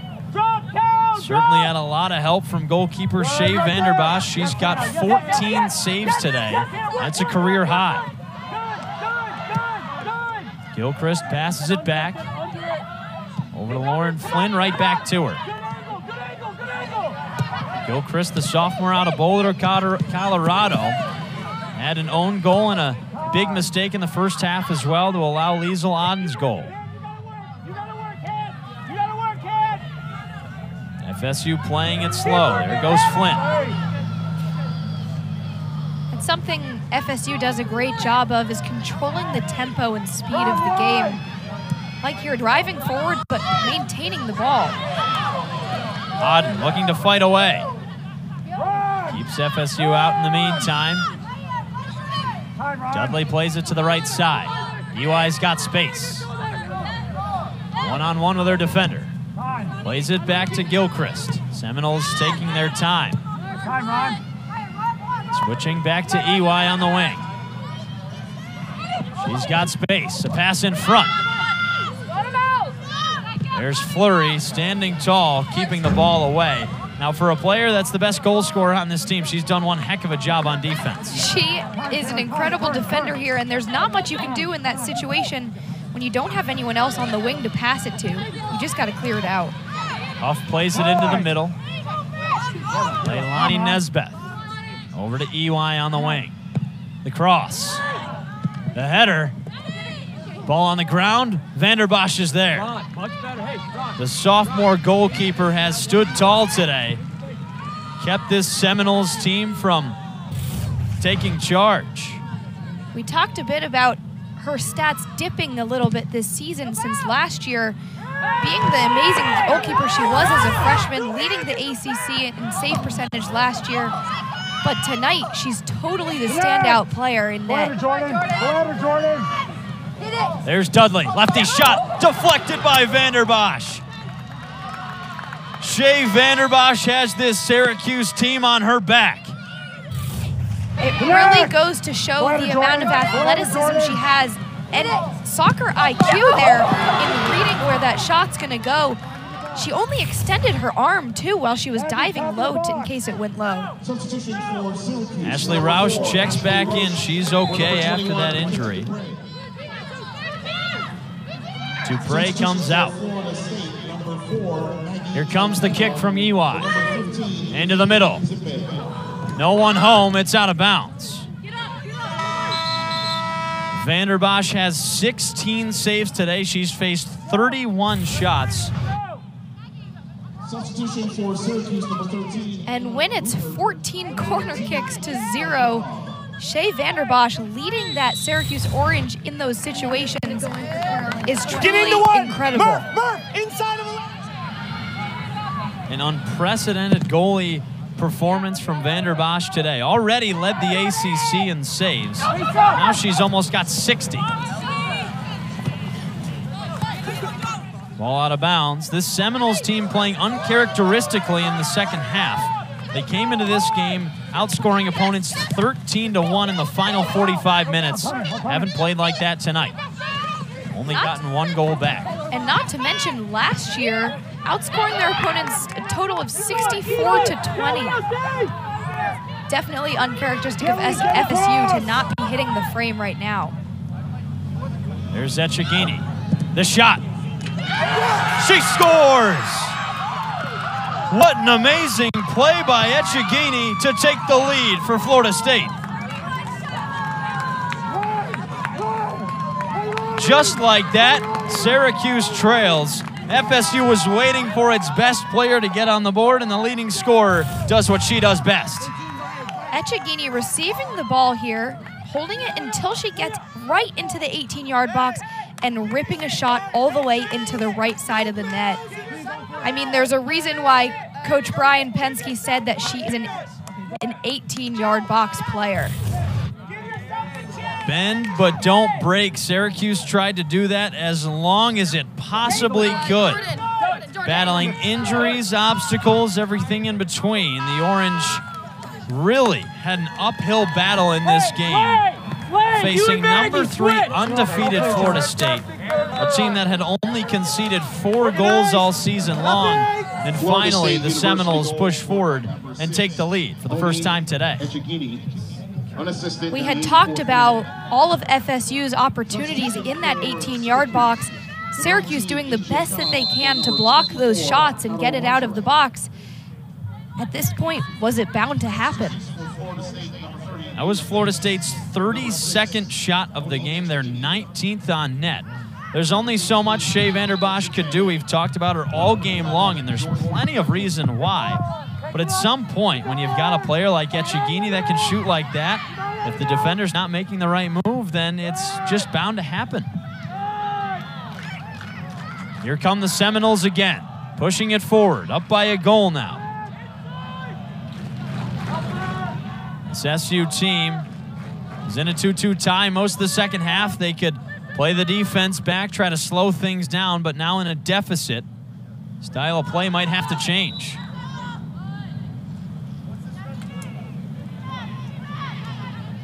Annie, is there anything this Syracuse team can do at this point when they're not really controlling possession and they're down so many players? How can they get that goal back? It's definitely difficult when you have players that are getting injured and you have players that are attempting to play these full 90 minutes with cramps and all, but you really have to try the best you can to maintain possession and not just kick it up the field, because it's going to go right back to FSU possession anyways. Now Florida State can play its game, a battle of possession as it's played forward by Gilchrist. Vanderbosch boots it away. There's Nesbeth pushing it ahead. Cuts back to her left, gets a shot off. That's over the top.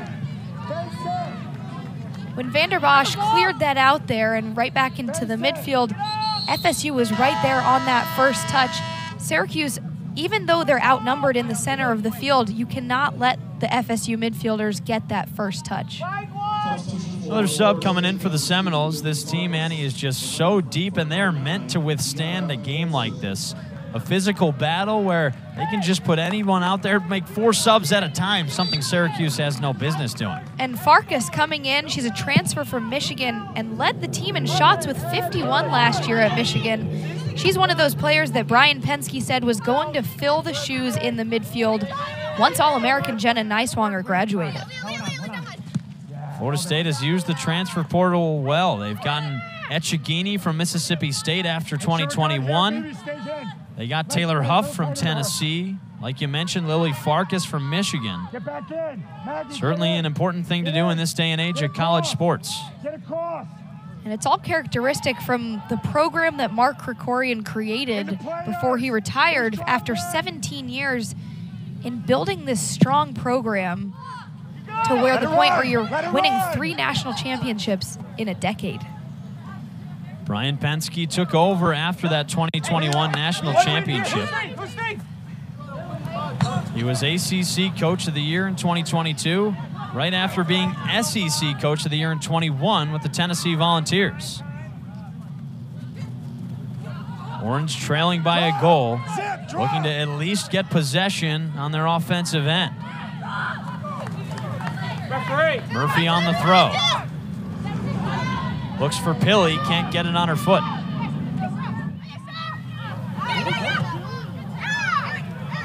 There's Fleury, takes command, pushing it forward. She's got room. The pass in front, there's Rupert. To her right side, looking for space, now double teamed. Orange lose the ball and the Seminoles push it away. The idea on that play was there. You have Fleury going with that counterattack and playing it out wide. It just did not execute well. 3-on-1 for the Seminoles. 3 Syracuse defenders in the way. Back in FSU territory, right where Florida State wants to be, up by a goal, looking to move to 7-0 this season.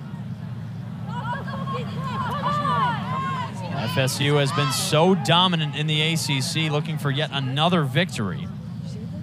The Seminoles have finished no lower than second place in the ACC 14 out of the last 18 years. Just goes to show how strong this program is at the moment. And also looking at Syracuse, this game is very characteristic to what they looked like last year in terms of playing very defensively minded against ranked opponents, but ending up keeping the game very close. It just comes to a matter of, are you willing to risk that many goal opportunities and getting the ball up the field if you're playing so defensively? Leah Pace down on the ground as we approach just over a minute left in this second half. Like you mentioned, Annie, this game does look a lot like some of those ranked matchups from last year. Number 2, Virginia being one of them, the last big tie for SU. The Orange just couldn't hold on long enough today.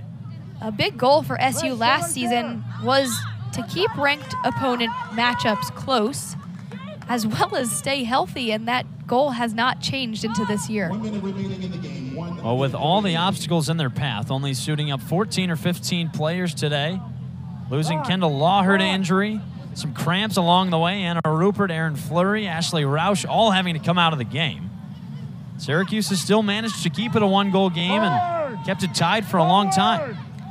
Extremely impressed of this Syracuse squad tonight in giving it their all and also capitalizing on mistakes, because no matter how good of a team you are, you're going to make mistakes, and it's whether or not your opponents are going to capitalize on it. Now Shea Vanderbosch held on as long as she could without making those mistakes. 16 saves for the sophomore, but it was Oni Echegini, the leading scorer on this Florida State squad, who eventually got goal number 3 for FSU. 9, 8, 7, 6, 5, 4, 3, 2. Well, that does it.